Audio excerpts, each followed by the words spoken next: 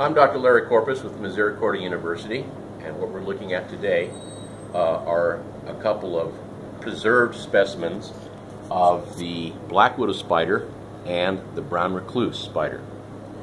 I'm going to try to dispel a few myths about these two spiders. They are considered the two most venomous spiders we have in North America.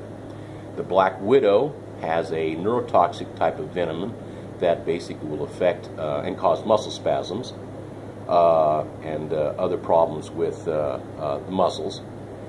Both of these spiders are primarily uncommon in the state of Pennsylvania.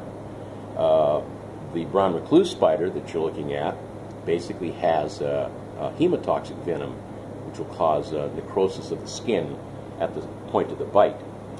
But the brown recluse, from its name, is reclusive. It's found principally in basements and cellars of houses that are cluttered, have stored old furniture and old boxes and things of this nature.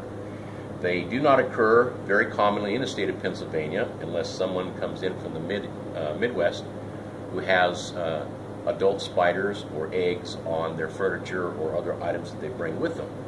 So we don't have any established populations of these, and it's fairly rare for anybody to come in contact with them.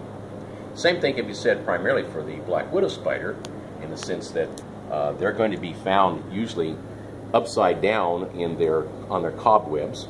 They don't move very rapidly on the surface, and they're also relatively uncommon.